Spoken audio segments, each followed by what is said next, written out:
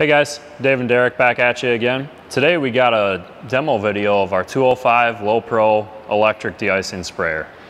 There is a gas model available for this where you can run a 3-lane boom and all that kind of stuff, but this is your kind of quiet, residential, no gas required, just electronic model. First thing I want to point out is the visibility of this model. As you can tell, there's a lot of window space open on the back of the cab. So if you're backing into a loading dock or doing driveways, it's really handy to have all that visibility out of the back window. The second thing I want to talk about is how compact it is. We have it in a 5'5" bed.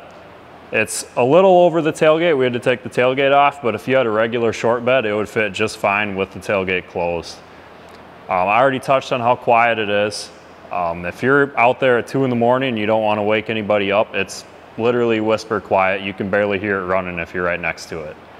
Another nice thing is it's wired right into the controller. So when you turn your controller on, your pump also turns on and it pumps into the bypass, so you don't have to worry about burning the seal in your pump or anything like that.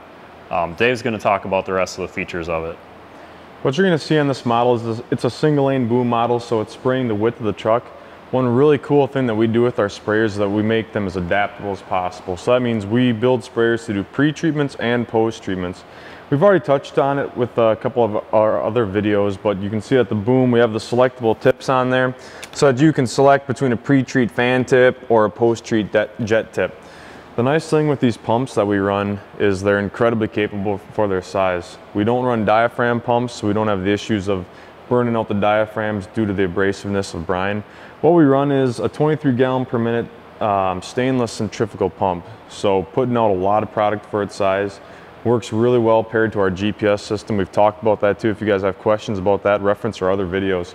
But basically we have a unit that's completely controlled by electronics that's always putting down the application rate that you want. And this pump's actually capable enough to be running about 12 miles per hour in a post-treat application. We'll be doing that when we go out and demo it.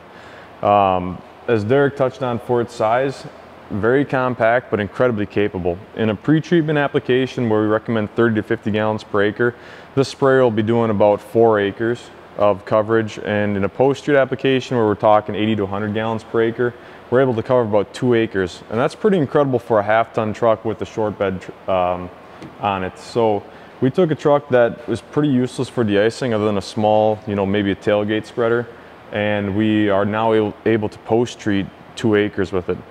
Some of the cool features that we include on it, all of our units are bottom fill, which means when you fill the unit, it's filling from the bottom of the tank so that there's no foaming issues that you might get with your brine, your calcium chlorides when you're adding them together. I already touched on the pump for you guys, full stainless, high volume pump, really nice. Derek kind of touched on it too, the bypass in the system. You can run with your boom off and there's still bypass for your pump, so you're never burning out the seals. Like all of our skids, we have the full fork pockets on it, run the full length of the skid, completely enclosed, so it's safe to lift in and out. How about we jump in the truck here and we do some demo footage of how the controller works and what the speed capabilities of this unit are. All right guys, so now we're in the truck and we're looking at the controller of the unit, and this is what runs the entire sprayer for you, from your application rate to monitoring your tank level, everything. You can see that we got the boom switches on top. This one's just a single lane boom, so we're gonna be running our #1 boom, which is closest to us on the unit. The nice thing about these electronic units is when you turn them on, you can hear the pump kicked on. So whenever this controller is on, your pump's running. We'll run through the settings here real quick. Volume, it's a tracking for your volume of how much you sprayed per account, per season. You can reset it out real easy just by clearing it. Volume permits your instantaneous flow rate. We did touch on all this stuff in the other videos if you want to reference it, but it's a quick run through. Instantaneous flow rate tells you what you're flowing in gallons per minute. The cool thing about that is as you go faster, the GPS system and the servo is going to provide more flow to the boom, so you should see this number increase as your speed increases and decrease as your speed decreases. Tank level monitors the tank level for you. We got it set to 50 gallons in the sprayer at this moment in time. Rate per acre, that's what we're looking for here. So we're going to be set at running 80 gallons per acre is what we're going to do with this unit. It would be a post-treat number because we got the post-treat tips on right now. It's telling us no speed because it knows that we're not moving. So why don't we get started here and do a little demo on spraying for you. We're going to switch it to speed, and the cool thing about the speed is just a speedometer for us. So you can see that we're moving, it's telling us miles per hour right now. And we're just going to get up around here and do a little demo of the pattern for the unit.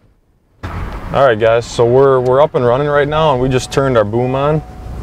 You can see we're going 11.9 miles an hour, a hair faster, and we're patterning really nicely behind us. We're going a hair fast for the unit, so we're going to back down our speed a little bit, let it dial in for itself.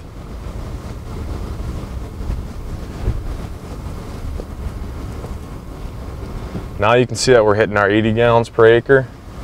We're doing about, let's see here, 8.6 miles an hour. Nice speed for a post treatment. The cool thing about these controllers is there's a flashing light on them that tells you if you're going a little bit too fast or over or under applying.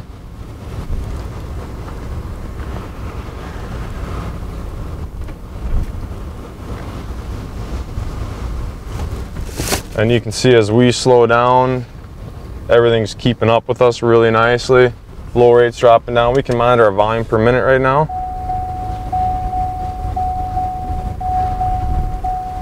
Staying nice and consistent around 9 gallons per minute for the speed that we're going.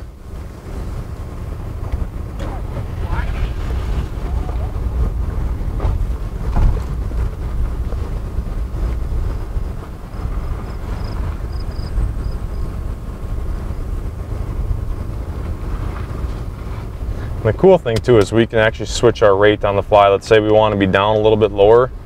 We're in an area that doesn't have as much snowpack. We can change our rate on the fly at any point in time just by using the up and down arrows that's located on the controller here. So now we're putting down 60 gallons an acre. A little bit lower flow rates, got a little more speed out of it because the pump can keep up.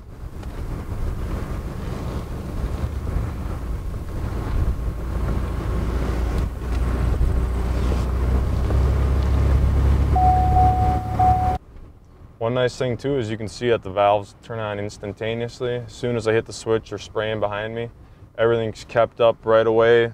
The controller knows how fast we're going, so it automatically adjusts the flow rate right when I turn that boom section on.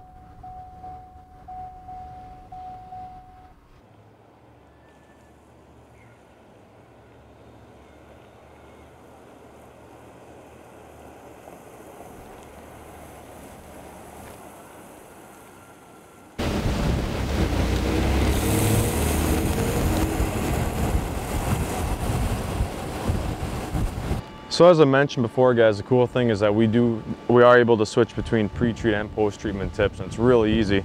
We already got a couple turned here. If you guys are out before the storm doing some pre-treating, it's as simple as just turning the tips to your fan tips, going in the controller and adjusting the rate, which I'll show you here, and then it's exactly as the post-treatment spraying. Why don't we take a look at it? So like I said out there, we got our pre-treatment tips on. We usually like to run 30 to 50 gallons per acre in a pre-treatment situation. So all we gotta do is flip to our rate here on our controller, and then we just bump our rate down. We're gonna run about 40 gallons per acre, pretty typical for us. And now that our controller is set to that, we're good to go. So we can start doing it.